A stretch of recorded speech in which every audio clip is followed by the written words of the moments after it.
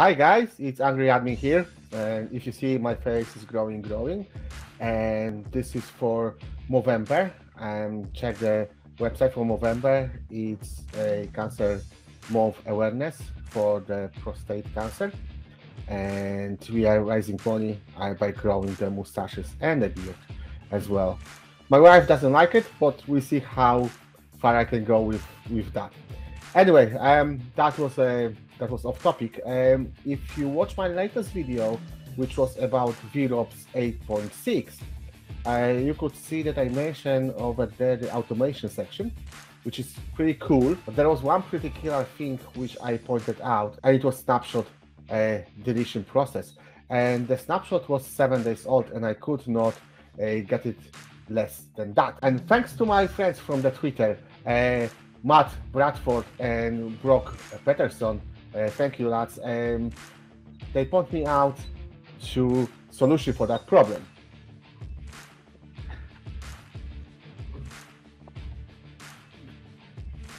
This is Pluto.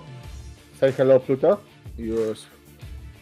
Pluto is 6 months old beagle. He has a friend, Rocky. Rocky's sleeping now, but he loves to be on the hands. Anyway, go back. So thanks to the lads, I know how to change that value now, and I will show you how to do it. It's very easy, but it's very needed feature. So let's start. I just logged to the vROps, and as you remember from my previous video, I had an issue with scheduling job for snapshot deletion, as I couldn't go less than 7 days, and if I put like a 3 or 5, it didn't change, and that was a problem. But how to solve it is very easy.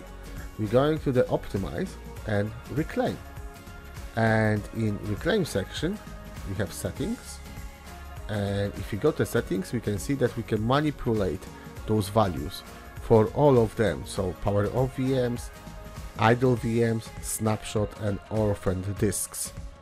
So for my environment, the 3 days is enough. So I just change this to 3 as a default value, and I would save it.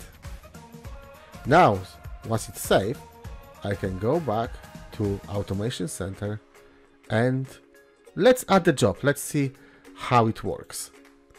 So let's choose delete old snapshot. And as you can see, the default value now is 3. I can go more, I can go down, but the 3 is the value. And let's give a name.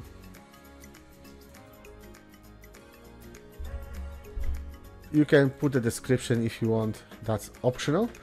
But then once we're happy, we click next. And as you can see, I have 2 data centers. Now if I double click on data center, it will be moved on the right hand side. And in this stage, my job includes all VMs from that data center, from all clusters. But if we want to be more specific, we can choose group of VMs or just one particular VM. And let's do NSX VM. And in this stage, once I put this criteria, I will have only one VM which this action will be applied to. But if I remove it, then in the preview I can see that all VMs are included in that scope. So let's leave all of them, and we click next. And now we can schedule our job. So I want that job to be run daily. Now we can choose the time. I will choose my time, which is GMT, once a day, and the time would be midnight. And I want to run this forever. So this is my settings, and it will start from today, midnight, create, and we can see that every day at midnight the job will be run and will delete all the snapshots. If you want to change that job, if we click on the job, we can see that we can disable all recurrences. So if we click that one, we disable, no recurrences will happen. And if we want to go back and enable them, we just click on that job again and we do enable all recurrences. Now we have a report. Of course, nothing was run yet. We have a history, no history, and we have a jobs. If we want to delete that job, we cannot do it from here because there's no option to delete. There's nothing clicking. If we click edit, we can only edit or update that job, or we cannot delete it. So if we want to delete that job, we have to go to jobs, click on it, and click delete the job.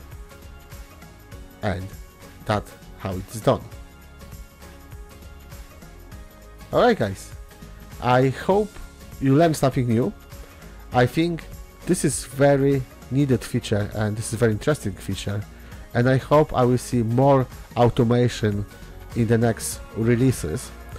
And if you like my video, please don't forget to subscribe and share it.